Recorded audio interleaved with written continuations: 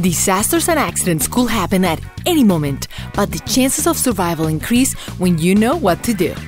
From getting out of quicksand to how to float using your pants, here are the best survival tips you must know if you want to live. If you like the video, click the subscribe button and in the comments tell us what life hacks have you used. And for some extra fun, find our mascot Ned hiding throughout the video. No Drowny pants here. A Navy sailor who was on an aircraft carrier and fell into the water was found alive and somewhat well after 2 days adrift in the ocean.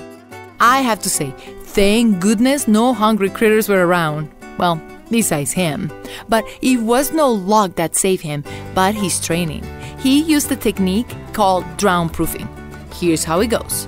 First, after calming yourself down, you must remove your pants, zip them up, and put the button.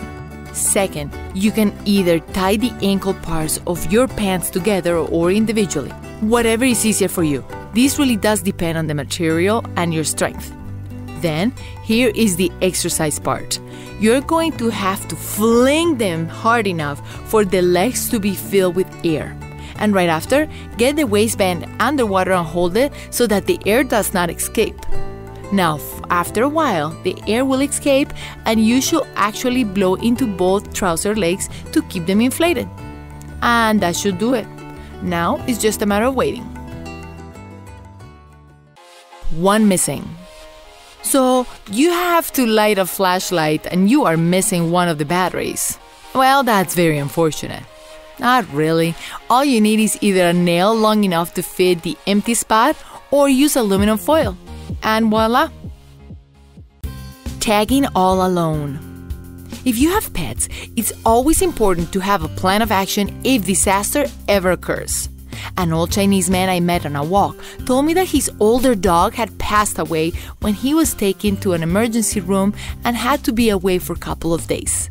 Since no one knew his pet was home alone, when the old man came back, his pet had actually passed away.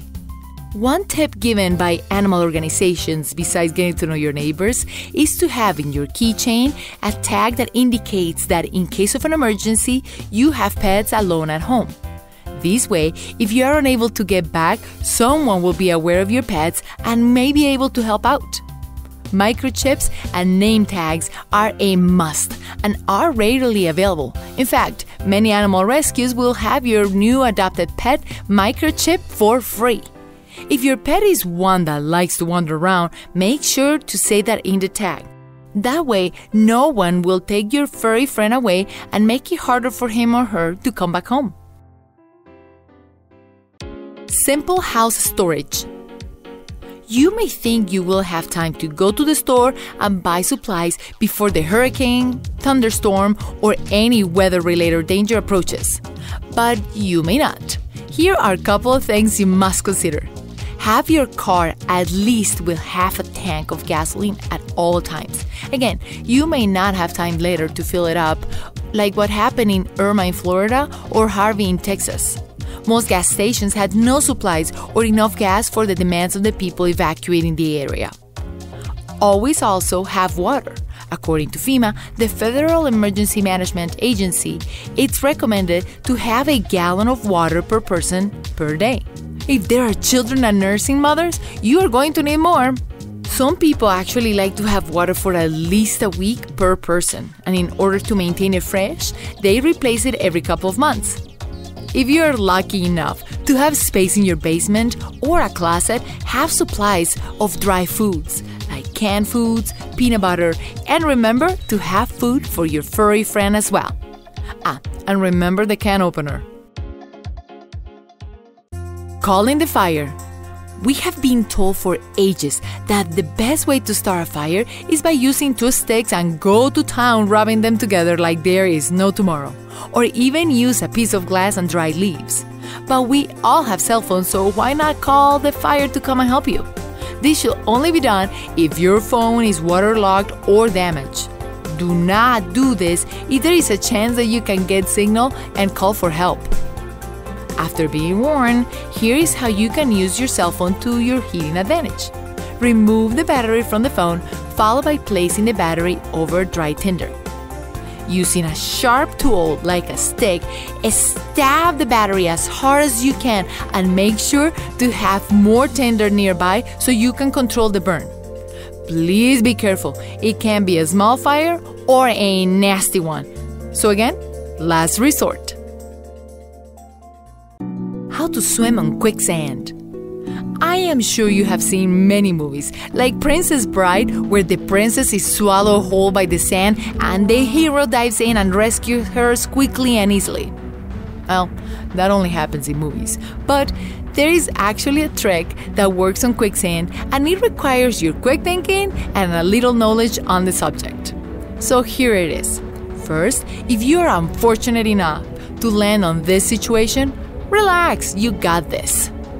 Second, if you have anything pulling you down like a backpack, get rid of it. You may have to just drop it and let it sink. The effort of swinging it far away may actually pull you further down. According to research, you are actually not going to get swallowed by the sands unless you try to swim. So stay still for just a moment and calmly lean back so there is more of your body distributed in the surface. If there is anything to pull yourself with, please grab it and pull yourself out. But if not, just continue leaning back and pull your legs out slowly. As slow as a snail, gently paddle backwards using small strokes so not to move the sand too much and lose buoyancy. Once you're holding to solid land, the fun continues. Since it's going to be kind of hard to get your body lifted out of the muck, try to remove your shoes with a stick. Now, if not available, just hold on tight to something and move your feet in circles very slowly so to allow more water to surround you, letting you pull them out of the quicksand an inch at a time. By the way, this is going to take some time, but it's worth your life. I eat you not. Let's hope this does not happen to you or anyone, but if for any reason you end up in a forest and have no food, you may actually need to gamble on what to eat. Well, maybe not. Here is a general guideline on what is edible and what is not. Simply by looking at a plant, you will not be able to know if you can eat it. As a great example of a mistake, carrots look a lot like deadly plants called hemlocks. This little foe was used to execute people in the past. So, to keep yourself safe, you are going to use the universality edibility test. It's not 100%, but definitely is better than nothing. So this is what you're going to do. Take a piece of the plant you're thinking about eating and smell it very well, like a dog sniffing a morsel. It smells even a little repulsive to you. Do not eat it. Plants do communicate if they want to be eaten or not. Once the sniffing test is passed, then rub the plant in your wrist, the inside of your elbow, or any skin that is very sensitive. You're gonna have to give it 15 minutes for your skin to react. But if the skin reacts like a hive or a rash, then it's no good. Move on to the next one. But if not, the next step is for you to rub it in your lips, and the waiting game begins again. Survivalists do give us a very important tip. Do not ever eat a mushroom, no matter if they're being nice to you. Canned goodness. Again, you are camping and brought the waterproof matches and are far away from quicksand as well. But as soon as you're hungry and ready to open the can of baked beans to complete the meal, you realize you forgot the can opener. No worries, just find a flat, coarse surface like a large rock, pavement, or concrete. On the top part of the can, you will notice that there is actually a seam where both pieces of aluminum connect. That's the weakest point of the can. And here's what you're going to do. You're going to stretch and warm up because for the next couple of minutes, you're going to rub that top against the flat surface until you can squeeze the sides of the can and the top will fall off. Filtering away. Let's hope this does not happen to you, but this is the scenario. You have water, and the water you have is looking pretty dirty.